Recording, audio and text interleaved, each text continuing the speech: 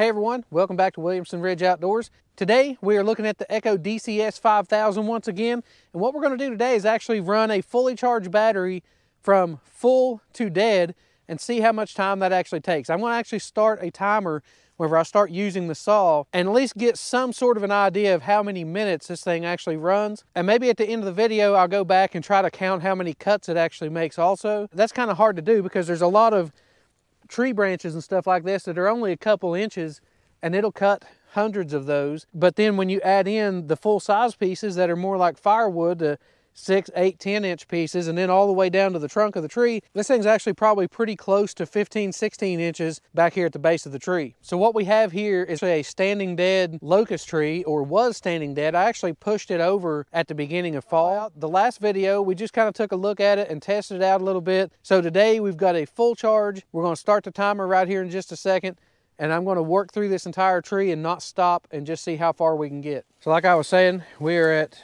full charge on the battery. It just came off the charger. So we're ready to go. I'm starting the timer right now and I'm going to work through without stopping as much as I can.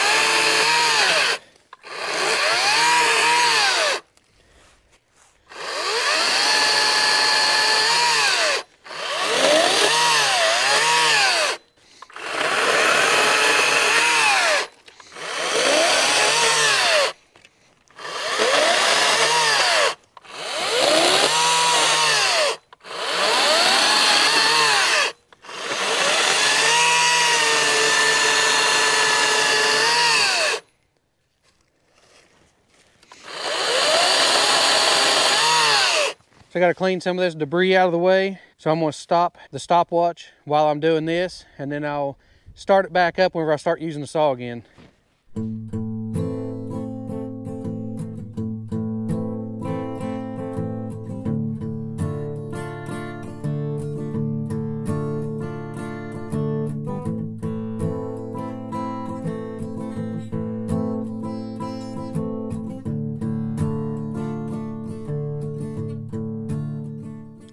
So if you all have never messed with a locust tree before, this is a black locust, and this thing has thorns all over it.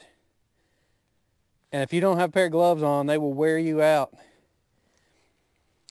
But you are not missing out on anything if you haven't worked with a locust tree. On the other hand, a black locust like this makes extremely good firewood and really good fence posts if it's a good solid tree. This one actually was already rotting out, and there's a lot of rot up here in the upper end of it.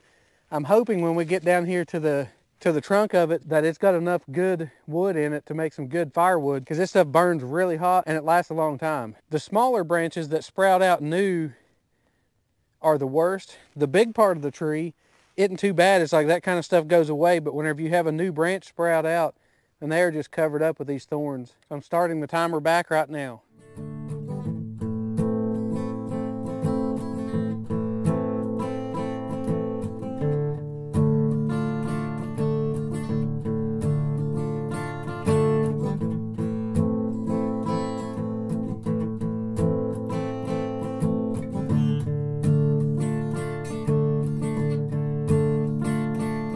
I'll go ahead and stop the timer again while I'm clearing this stuff out of the way.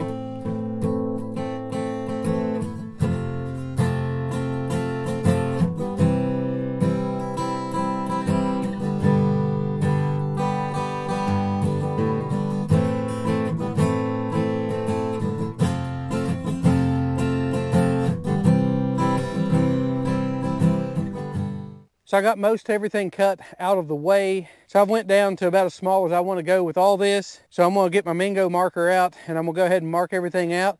And then I'm just going to start cutting it all up into pieces. It'd be really cool to get this whole tree on one battery. The battery is actually still showing 4 bars on it. But once you start getting up into these bigger sections, it's going to start getting a lot harder to cut.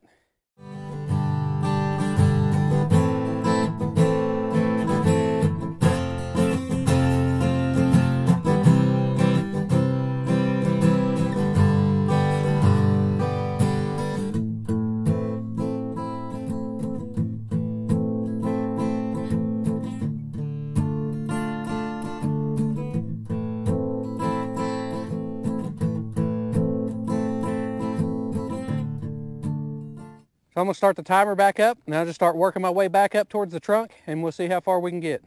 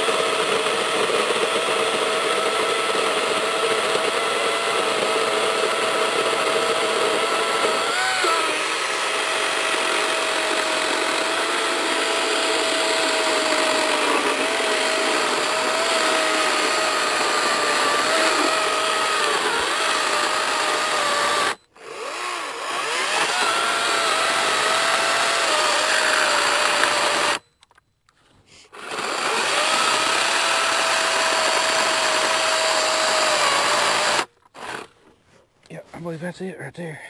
3.5 cuts, and I could have cut the whole tree up. So that's going to wrap it up for our Echo DCS-5000 battery chainsaw.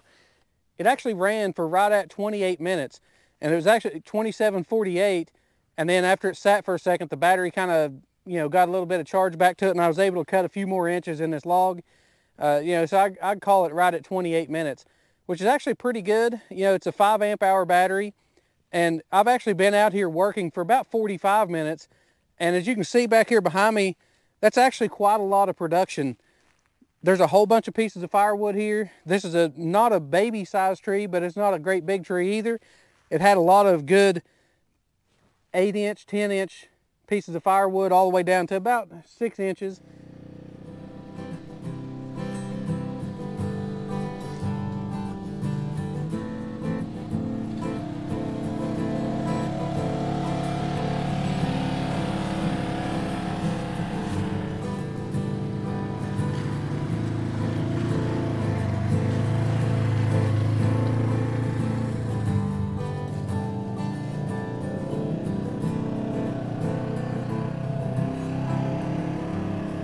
So I went ahead and got all the mess cleaned up, and that way I could kind of count the firewood pieces as I was loading them up in the trailer. And speaking of that, this polar mesh tandem axle trailer over here is actually really cool.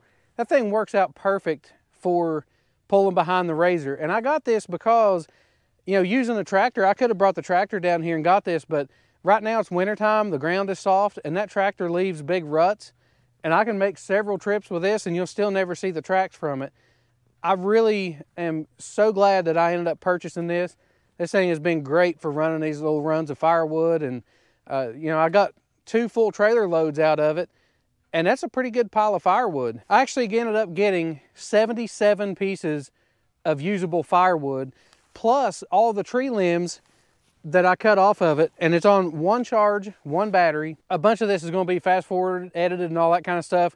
On a previous video I did with a battery saw, I had some comments saying that, I edited the video and I could have charged the battery in between times. That is not the case. I'm not sponsored by Echo. I bought this with my own money. That's as fair as you can get. This is my opinion with me buying it with my own money and, trying to just share the information. So stay tuned to the channel because I am going to have some comparisons. I'm going to compare this 56 volt to the old version of Echo's battery chainsaw, their 58 volt series that they did.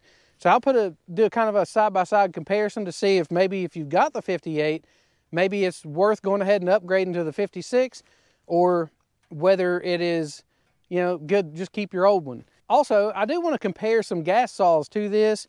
Not only the cut speed, just the weights and the specifications, because this saw actually weighs 14.6 pounds, which seems a little bit heavy, but man, it feels solid. It really feels like a professional grade of tool, and this isn't even in their X series of tools. I've used some of their other products or string trimmers that are also not in the X series, but this year for 2022 in this 56 volt series of saw, these things, they're actually going to be doing some string trimmers in that X series or their professional series of equipment. So I'm really looking forward to getting those and trying those out. So it's starting to get dark on me. I'm going to finish loading up my trailer, get everything cleaned up here. If you enjoyed today's video and found it helpful, I appreciate you hit that thumbs up button. Share this video with anybody you know. Also, while you're at it, subscribe to the channel, hit that little bell icon so you get notifications whenever we upload new videos, and we'll see you on the next one.